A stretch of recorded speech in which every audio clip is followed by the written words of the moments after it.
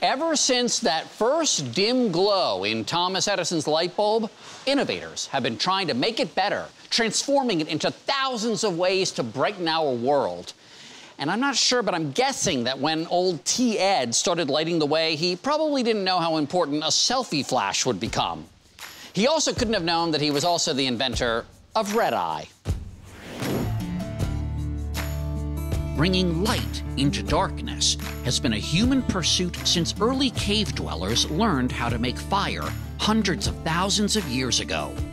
Since then, basic lighting innovations have included oil lamps, candles, gas, and of course, electricity.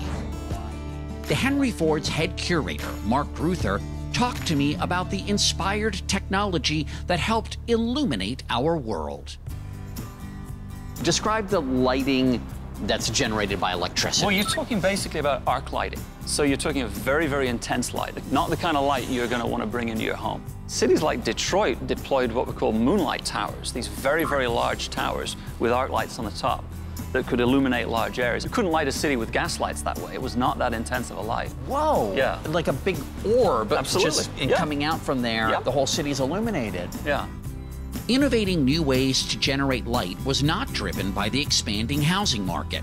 Most homes wouldn't be hardwired for electricity until the 1920s.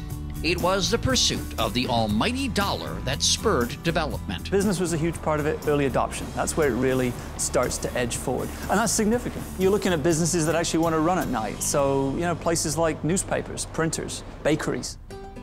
Well, so this is a good example of somewhat more recent arc lighting in a sense. These are mercury lights. These are designed for commercial spaces. Some of these might be for roadways. One of the things that develops as a result of electrical technology proliferating and various forms of lamps being developed is a better understanding of light output, to what degree it matches sunlight. Perhaps it's tinged a little blue. So there's an entire industry that grows out of the proliferation of electric lighting. What does LED stand for? Light emitting diode. Is LED technology something very recent, or has it been with us for a while? It's been with us for a while. So the problem with things like LED technologies, and before that, compact fluorescence, is the cost of manufacture was high, and when that goes to market, the cost is incredibly high. If you actually looked at the cost of LED lights when they were first put on the market compared to incandescent lamps, it was like the choice was obviously incandescent, strangely enough.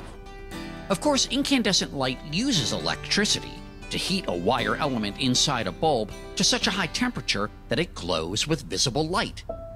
And it's that warm glow that stimulates our senses. The first time I went to New York City to see a Broadway show, I was 12 years old in Times Square.